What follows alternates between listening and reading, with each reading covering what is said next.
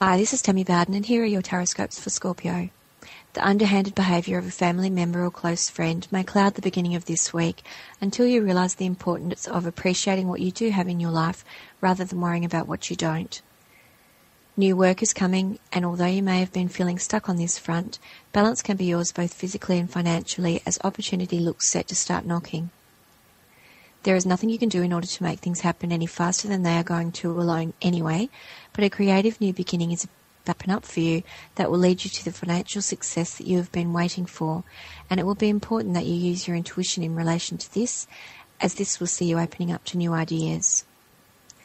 A money-savvy woman will help to bring about changes that an equally attuned male will then be able to teach you how to perpetuate. But how far you can go will be controlled until you make those choices about exactly what it is that you want and how you would like to go about getting there.